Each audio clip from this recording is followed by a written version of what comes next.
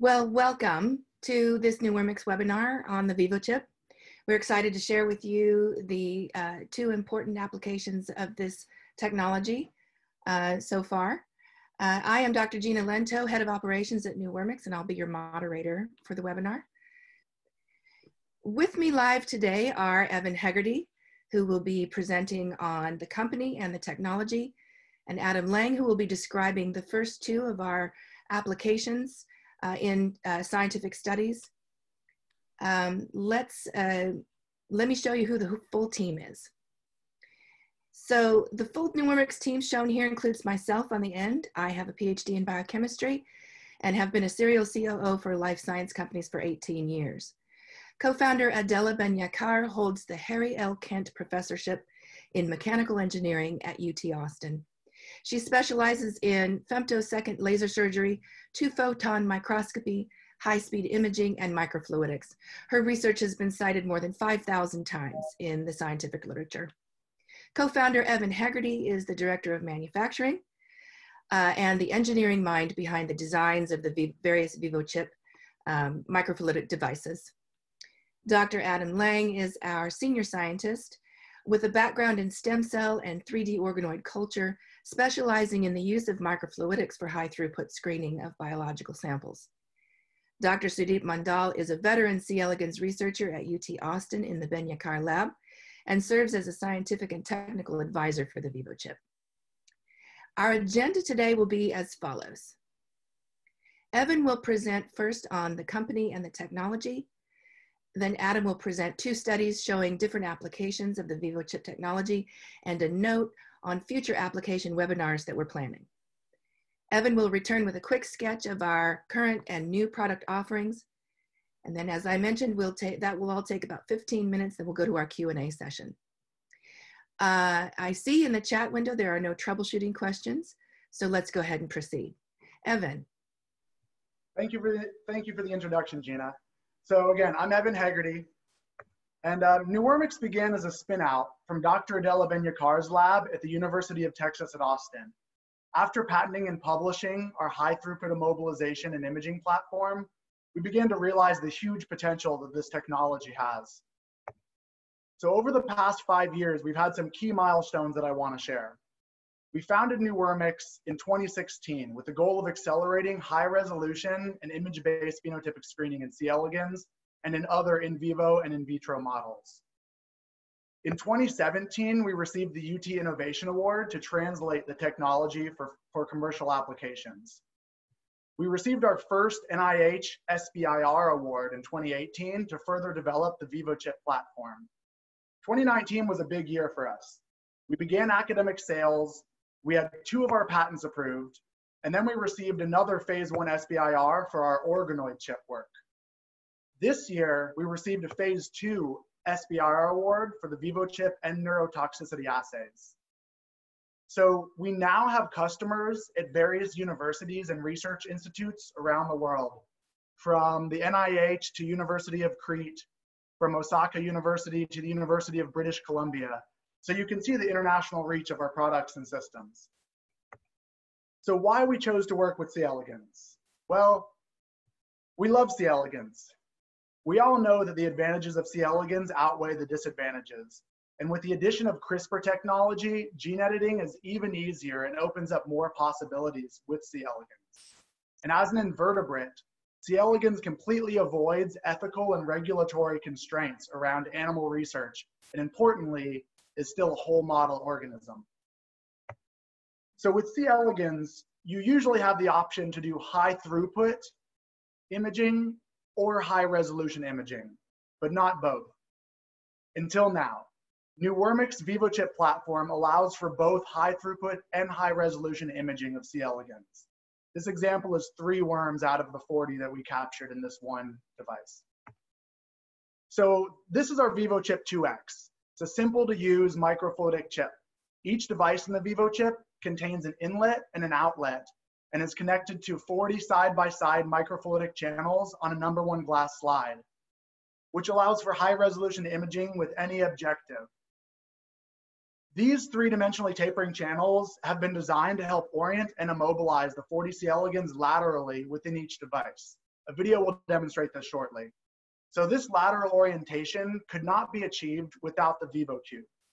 The vivoChip applies a proprietary intermittent pressure sequence to immobilize C. elegans in a favorable orientation within the vivoChip.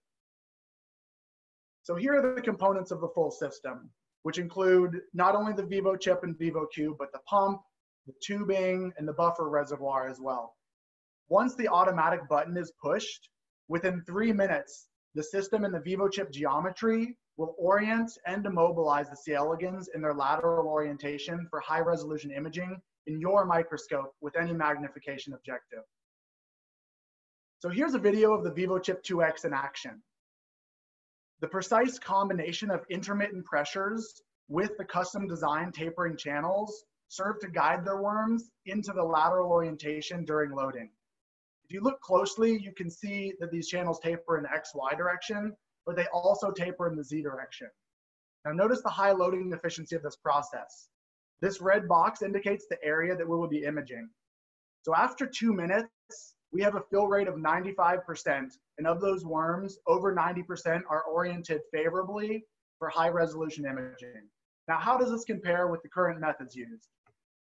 As many of you know, with the current method, we start by heating and making agar, which maybe takes 10 minutes or so. Then you pick maybe 10 to 20 worms, wait for the anesthetic to take effect.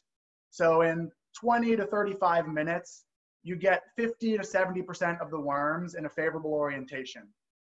So compared to using the vivoChip method, even the vivoChip 2X, within 5 minutes, you get 35 to 40 worms oriented to image phenotypes in high resolution in densely packed channels.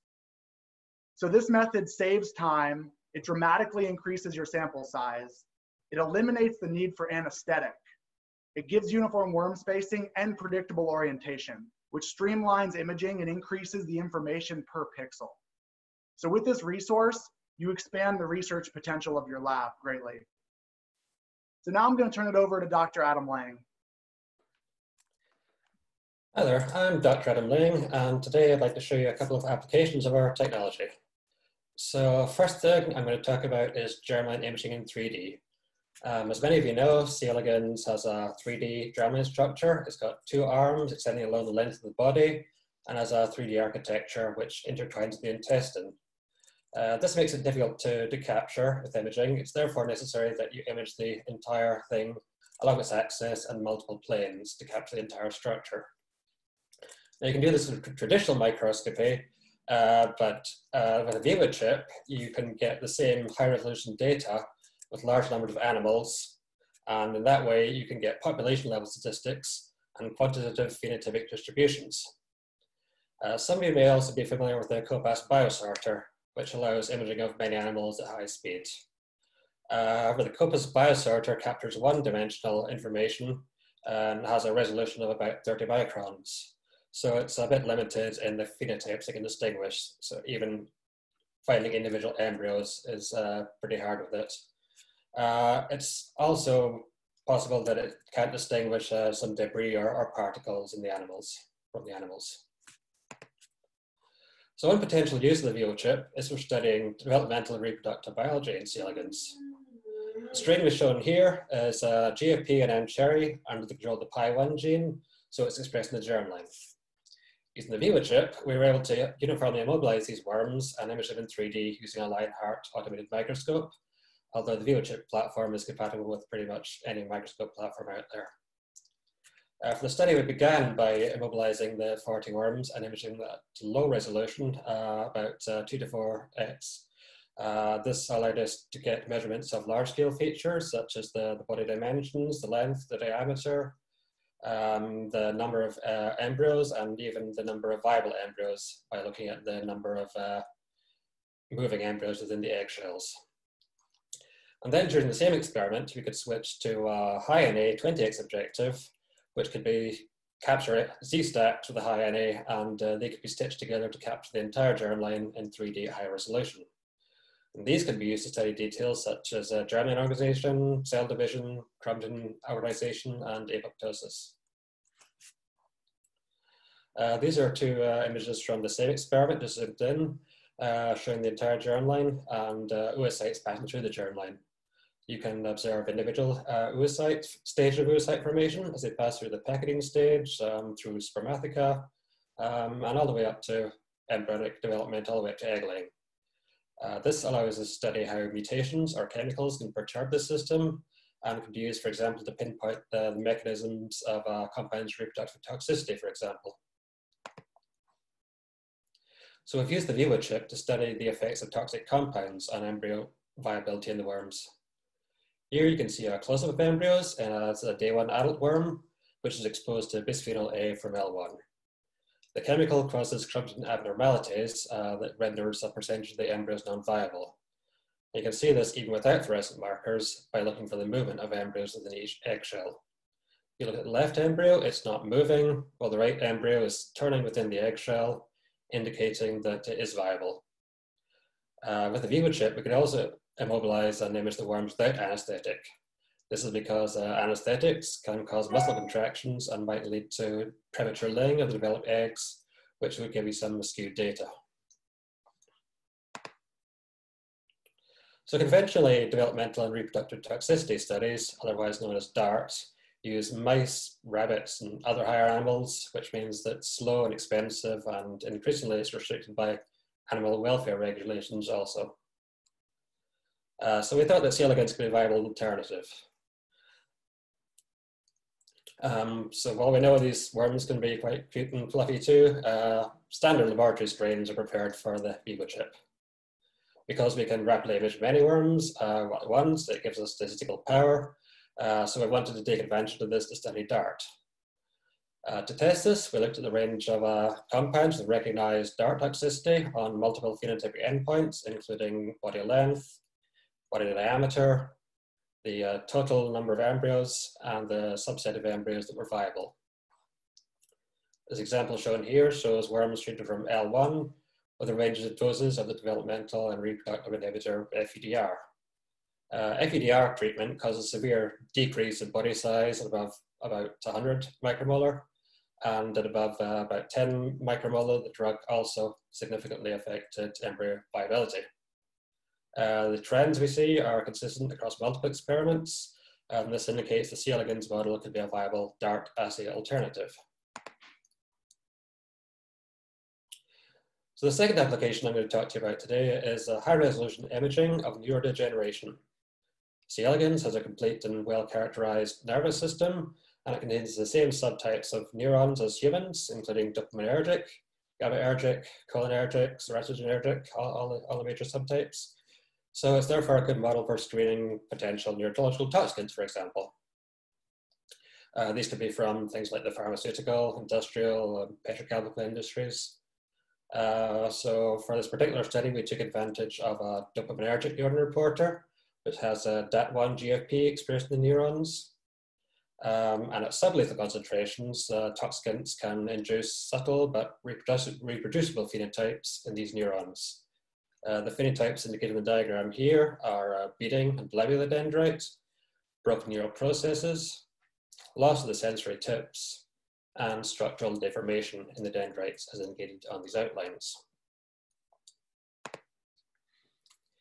A key advantage of the vivoChip for this kind of study is that it gives us proper lateral orientation to image the neurons of interest at high resolution.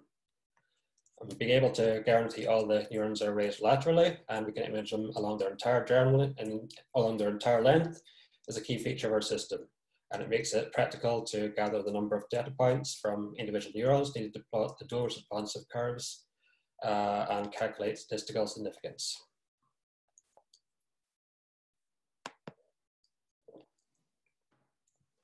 We used the strain in the vivoChip to show how C. elegans could be used to quantify neural degeneration caused by a neurotoxic compound, in this case MPP iodide, which damages dopaminergic neurons specifically.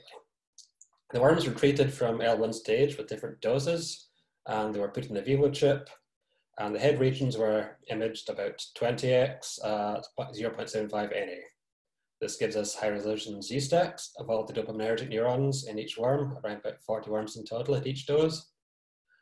We could then identify the different phenotypes indicative of neural degeneration with individual dendrites.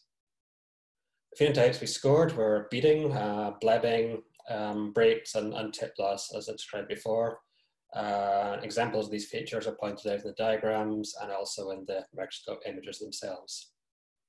We did multiparametric analysis, in other words, analyzing all these phenotypes. This is important to understand the extent of degradation. The first kind of degradation you see is beating.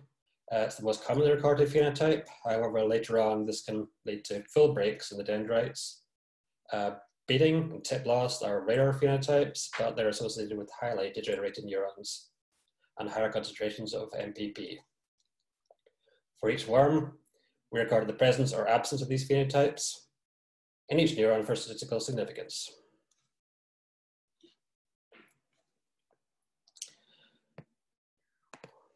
So this is the full picture showing multiparametric degeneration analysis for each drug concentration.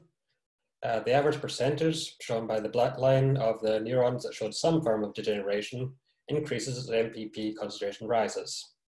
The toxicity becomes significant above about 0.1 millimolar, and more severe phenotypes such as deformation and tip loss are observed as the concentration goes higher. Above about 2 millimolar, the drug killed the majority of worms or arrested their development at an earlier larval stage.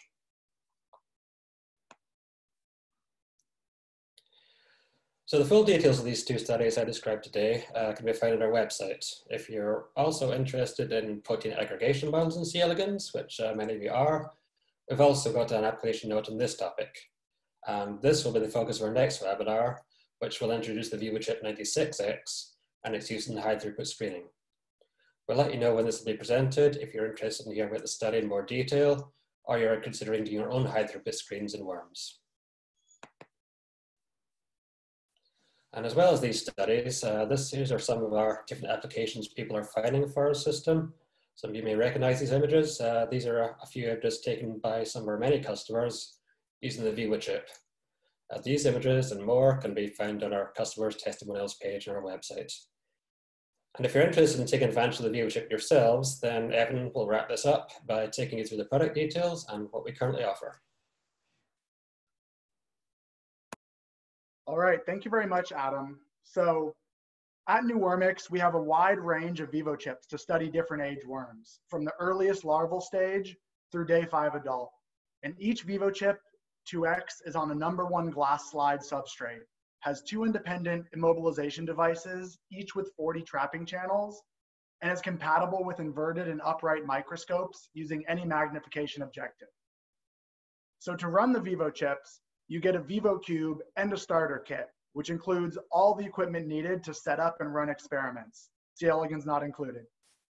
What is included is a live video call with instructions from a member of the Newormics team. So our upcoming products include our vivoChip 96X system. This new chip contains 96 wells, each leading to a 40-channel device, resulting in nearly 4,000 channels to trap worms. Newormics is also offering high-content toxicology screening service to provide developmental neurotoxicology endpoints using C. elegans models. The high-throughput screening platform will enable multiple parameter and neuron-specific toxicology assessments using major neurotransmitter systems, and allow our customers to gain insight into neuronal toxicology outcomes of chemicals from an in vivo model with system-level information at the speed and cost of an in vitro system.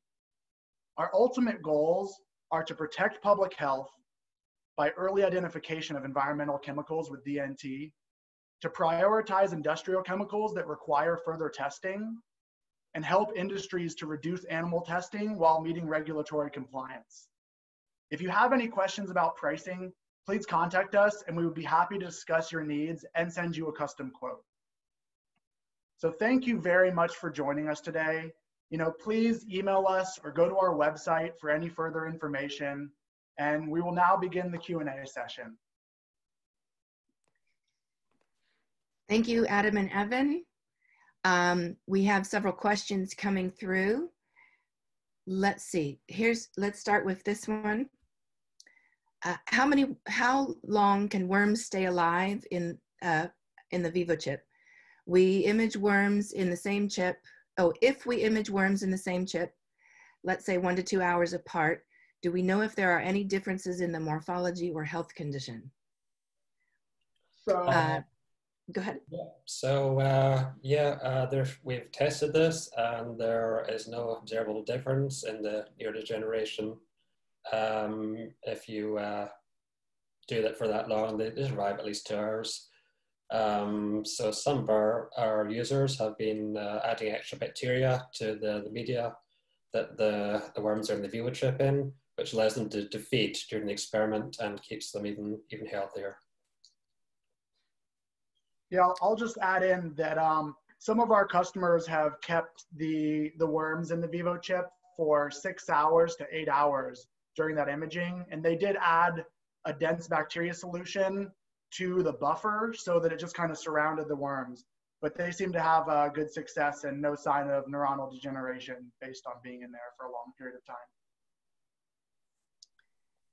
Great, guys, thanks. Here's the next question. Do adult worms still ovulate in the chips? Is it possible to consistently image the ovulation process within the chip? Well, we haven't actually observed this directly. Some of our customers are interested in studying ovulation. The worms can't actually lay their eggs when they're trapped in the channels because they can't get into the position necessary to lay eggs. However, we'd be interested in hearing from anyone who wants to work with us to see if this will be a possible experiment to do. As we described before, the worms are able to survive in the chip for 6 to 8 hours, so they should still produce eggs.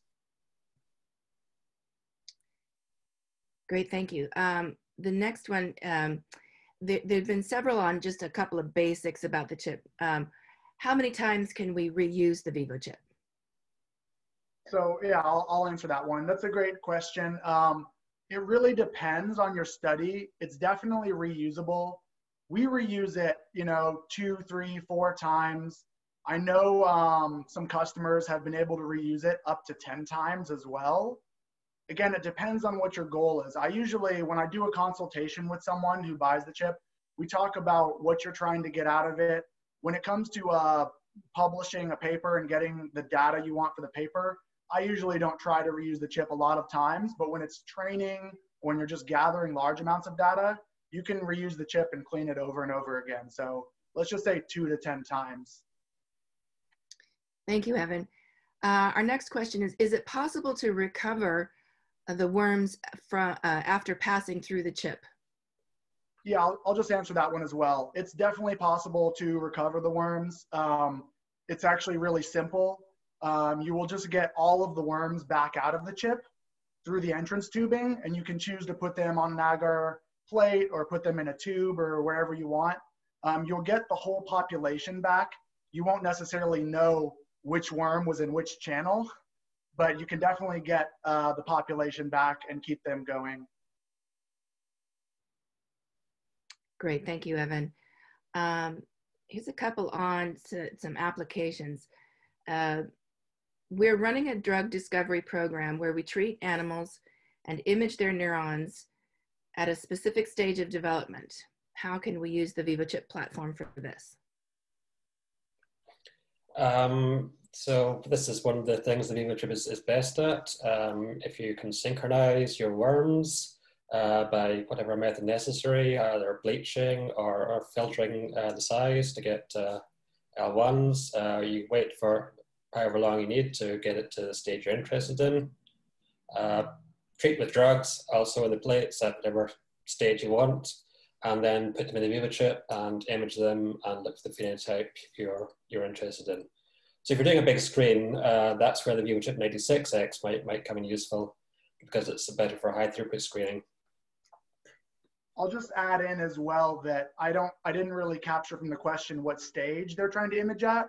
But again, we have specific vivoChip sizes for all different stages, as well as if you have a mutant that has some degeneration or slows down the growth, we'll be happy to talk with you about what chip size will probably fit best with what you have. But we have chip sizes from L1 through day 5 adult, so we should be able to fit whatever worm you want into one of these chips. Thank you, guys. There's a couple on the our DART study. So for the developmental and reproductive toxicology assay, can you study the total brood size?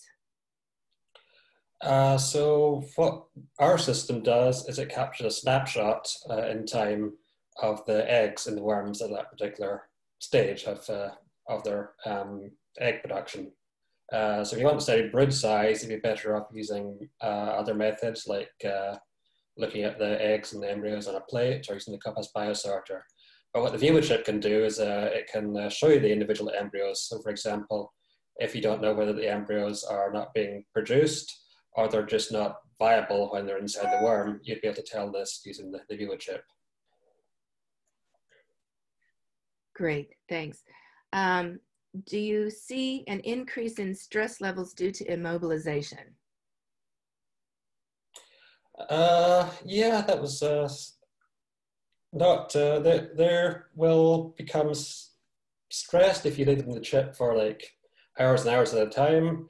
But we've done neurodegeneration assays and immobilizing the chip for 1 to 2 hours, and we don't see any obvious signs of increased degradation. Okay, here's a couple of technical questions. We are using, there's several different kinds of microscope questions. We're using an upright microscope, structured illumination microscope, a spinning disc microscope, different kinds of microscopes. How can we use the vivoChip with these different types of microscopes? I'll go ahead and take that question. Yeah, so the vivoChip is made to be able to be used on pretty much any microscope. If you have some unique or custom setup, we actually do build custom adapters to make sure that the vivoChip works in your microscope. Most microscopes, it'll just work in automatically, upright, inverted, spinning disc, confocals. But if you have some unique or custom microscope, just get in contact with us. We'll find a way to make sure that it works in your microscope. And here's a related one, Evan. Can we use the vivoChip with a high resolution imaging with a 1.3 NA oil objective? Yes, definitely. So that's why we put it on a #1 glass slide. You can use any objective, and oil objectives are totally fine, whatever magnification. It wouldn't be a problem through this vivoChip. Great. And then there's a couple here on high throughput screening. Let's summarize them to say, do you have a high throughput screening platform for various assays, neurodegeneration or DART assays, basically talking about high throughput screening platform? So I think that's something that we would like to discuss because each application might have a slightly different custom platform that we have available. So please contact us if you do have an interest in high throughput screening, because that's our specialty with these chips and these assays.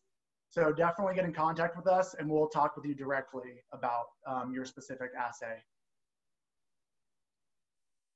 Great. Well, we've just reached our 30-minute time window. We are appreciative of everyone's time and don't want to cause any kerfuffle with the rest of your day. As I mentioned, any questions that did not get answered live will receive a direct response via email. The contact information is up on the screen. Please follow us on our various social media sites, and we will announce our next webinar time and date on our website soon. Thank you very much, everyone. It's been a pleasure to talk with you today.